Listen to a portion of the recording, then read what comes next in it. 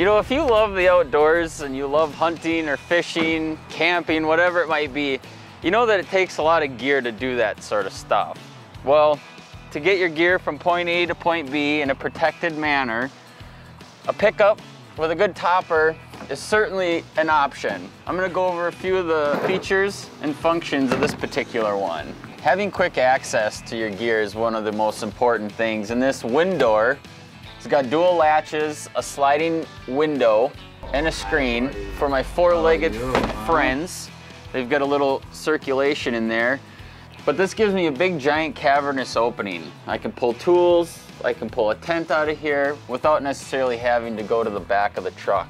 I'm not afraid to sleep in this baby.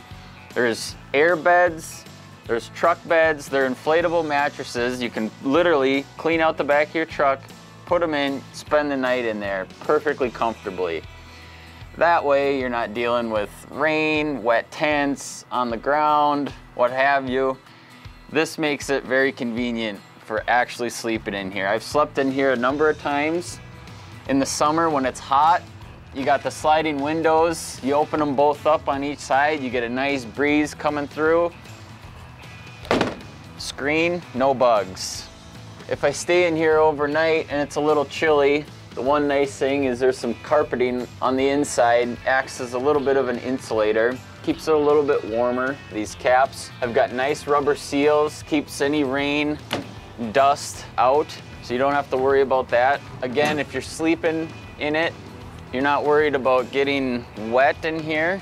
This particular topper is a CX series, and it's got the OTR coating on it, which is it's a durable spray-on coating. And it's nice because this color might be a little hard to match, whatever. Black always goes good with pretty much any color, so I went with that. I think it looks sharp. Your electrical is right and tight. You can get good accessories for outlets. You can do light strips on the sides as well, but I just got one going right down the middle of the truck here. Obviously those low light periods, morning, evening, whether you're going hunting or fishing or just camping, I can read a book in here at night before I go to bed. Basically, you can customize these things to about any way you want.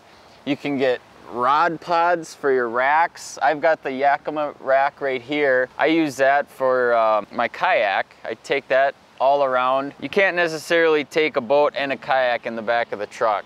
You don't have the clearance in the back. You got the boat right behind you, so the kayak's got to go up top. That way, if I'm camping, I can put a bed in here, clothes, rods are in the boat.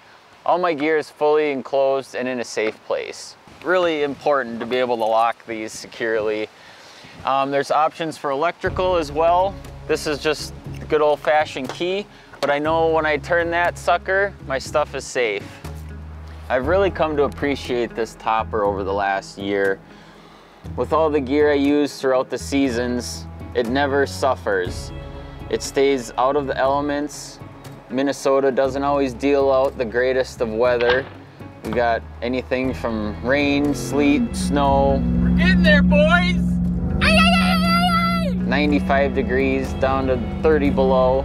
I know when I come to use my gear in here, it's all ready to go and safe and sound. I also enjoy doing a little bit of ice fishing over the winters.